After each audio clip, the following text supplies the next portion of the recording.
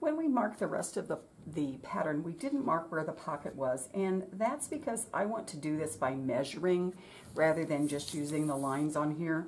And the reason why I want to do that is some of you girls might choose to lower the waist of your shorts. And if you do that and we don't change the position of the pocket a little bit, then your top edge of your pocket is going to be right by where your casing is.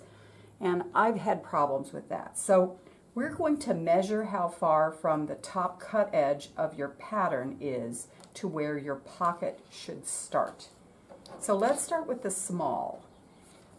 The small on your pattern is a thin straight line, and here's the upper edge right here. So I'm going to take my seam gauge and lay it right there, and it is at, for the small, it is at 5 1/4 inches. So I'm actually going to write that on my paper. I might just do it this way, so I don't have to keep turning. Okay, so I'm going to put 5 1/4 inches right there. So if I have the small, I know I'm going to do that. I'm going to do the same thing then for the medium, and I'm going to lay it right here. And the medium is right at 6 inches. Okay. Now, the lines for the large, extra large, and double extra large are the dotted lines. So we're going to measure from this point up here to the very top of or whatever line that you're using. So I'm going to put my mark there, and for my large, it is right at 4 3/4. So I'm going to put that on here. And you really only have to measure the one that matches yours, but I'm doing all of them. And that way, if you get stuck, I have it. All right, and then for extra large, we're right at 5 1/2 inches. And for the double extra large, it is 6 inches. Okay?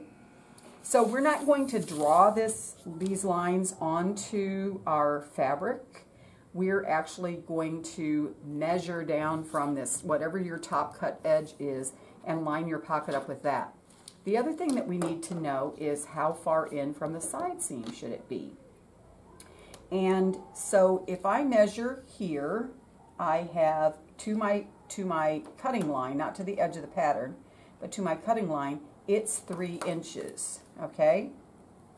And if I go down at the bottom of the pocket, or down at the bottom of the other pocket, it's still 3 inches. So this pocket is going to be set on here parallel to the side edge in 3 inches. And then depending on what size you're making, you will measure it down from the top. We did something like this when we made our bags, and so this should be fairly simple for you to know how to do, but you know, you can always ask questions if you get stuck. So your measurements from the top edge are different, but everybody should be coming in 3 inches from the side. And that's how we will place our patch pockets.